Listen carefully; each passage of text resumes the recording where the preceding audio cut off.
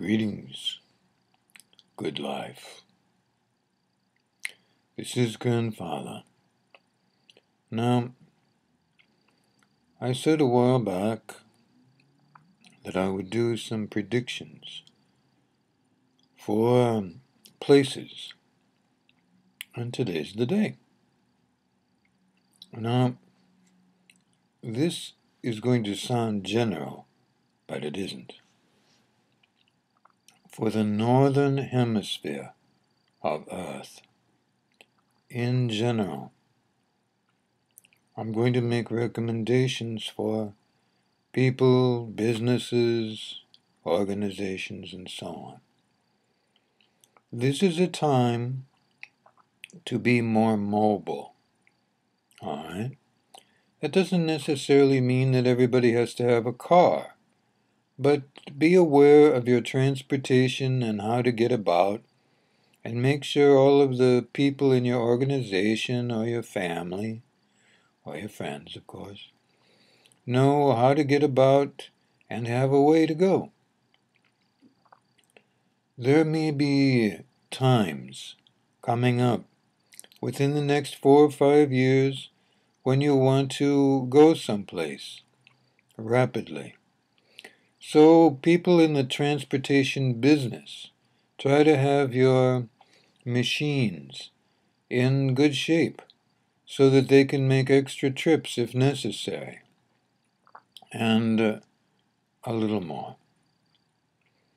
If you're thinking about buying a home or a business or property for any reason, I wouldn't sign up for any 50-year mortgages or 30-year mortgages. It's probably a better time for businesses to rent or lease. And for people to purchase things, it's probably a better time, in general, for you to coordinate your purchases with others. If you're going to purchase a home, say, then you're going to want to acquire that home in portions, meaning, say it's a family, a big family. So you might buy a big house, and one part of the family lives in one part of the house, and one part of the family lives in the other part of the house. You know, that's not news. But I'm going to say again, if you already have a house and there's space, it would probably be better to add something on. You can see what I'm suggesting. It's not a good time in the northern hemisphere, generally speaking, the northern hemisphere, to be purchasing anything for the long run. Rather, be thinking in terms of the short run, and be thinking in terms of mobility. What can I buy that I can easily move? It's going to be a mobile time. And this has to do with the next 5 to 7 years. I'm going to stretch that out a bit. I know I said a little shorter time, but I'm going to stretch that out to 5 to 7 years. After 7 years, you probably won't be as mobile, or you won't have to be. All right? So, there's that. Now, a few specific places. There's going to be some upheavals, not necessarily with violence, but politically speaking, in Italy. So, generally speaking, I want to accentuate what I said before about being mobile in Italy. You're going to want to be thinking, those of you who can do it, of moving south. If you get to the water, you're going to have to go across the water and continue to move south. You don't absolutely have to do that, but if you can move further south, then go ahead. For those of you in the north, in Italy, be thinking about moving to the south of Italy, or whatever you can do there. Again, I'm not saying it's going to be violent, but it may be uncomfortable. That's pretty important to note. And this for the next 2 to 3 years. There will be things that will come to be known that will be a bit upsetting.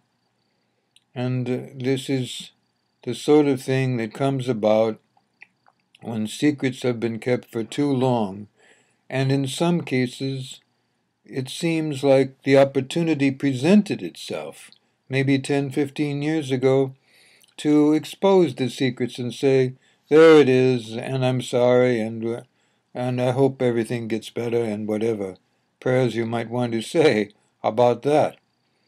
But now that opportunity has passed, and the opportunity to reveal things without too much fuss has also passed, and it won't show up again probably for quite a while. So those of you who have things you have to reveal, it will be safe to reveal them, all right, in Italy. It will be safe to reveal them before too long. Wait until the mid to latter part of 2013, all right? Then it will be safe to reveal them. Okay, this is for individuals, organizations, businesses, whoever. Okay, so that's what I have to say about that. Now, a few other places in France, for example. There's going to be a lot of motion.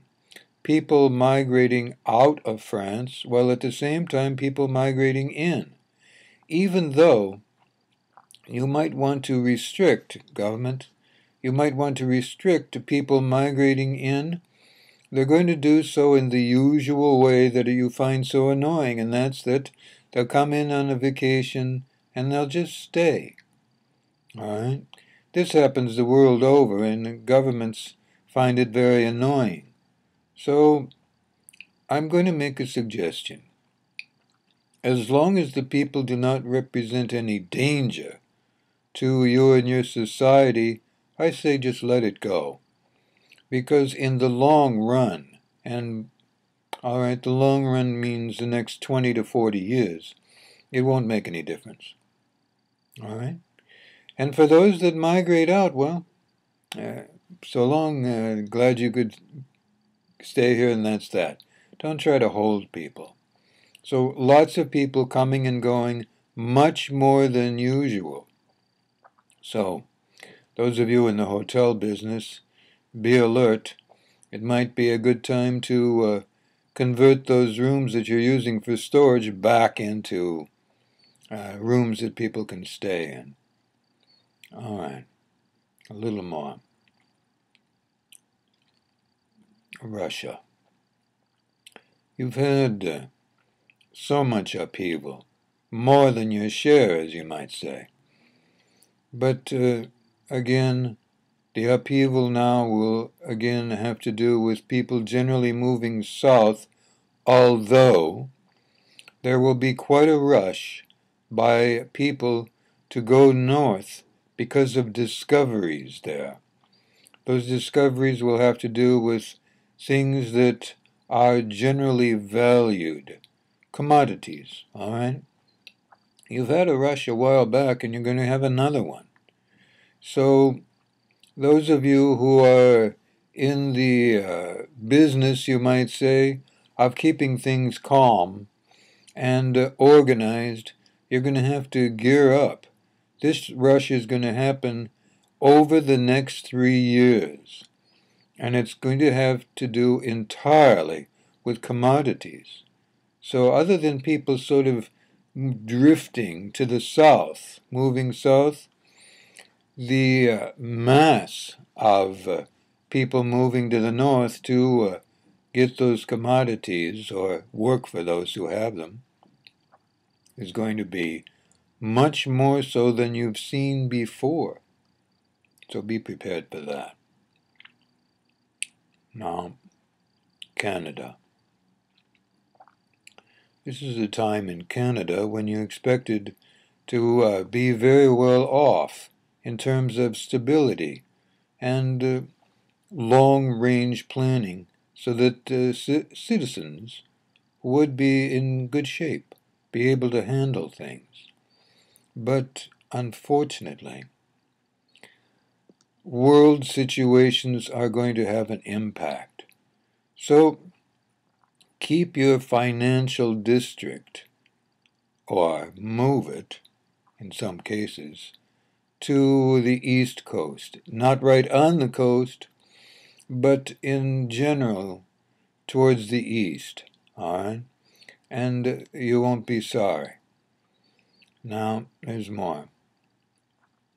I'm sorry to say that even though I'm predicting things for the East Coast, in the middle sections of Canada and slightly east of there, but not too much, you're going to have a little more earthquake things going on.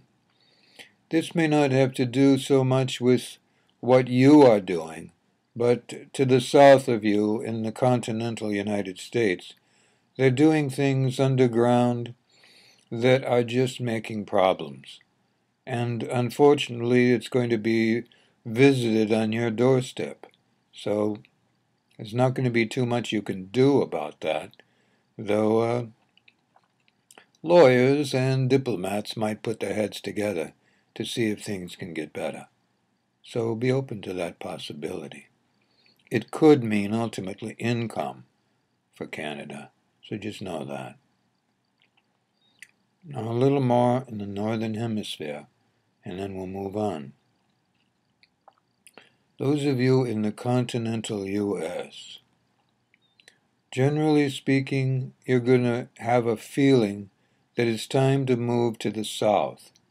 If you're going to move to the south, you're probably going to be drawn, a great many of you, no matter what part of the northern continental U.S. you're in, you're going to find that you're drawn to the southeastern part of the United States, even though you can make a strong argument against it, what with hurricanes and all of that. But you're going to feel drawn there. For those of you who feel mobile, just go there. You don't have to go all the way to Florida. You can stop in Tennessee if you like. It's just going to be something that comes up strongly for a lot of you. And not just to flee the winter. It's going to come up strongly for you. And if it does, just do it. There will have been a few people who've moved from the south up north, but you'll find that that pull to the south is going to be strong. Don't ignore it. For those of you that have that pull, it's a good thing to acknowledge and to go ahead and do. Now, a little more. There are situations that you understand in the news that are problematic, and there are no immediate solutions. The big problem has to do with radiation, and there are things in place to remediate it, to make it better, and people are making huge efforts to bring that about, but it will take time.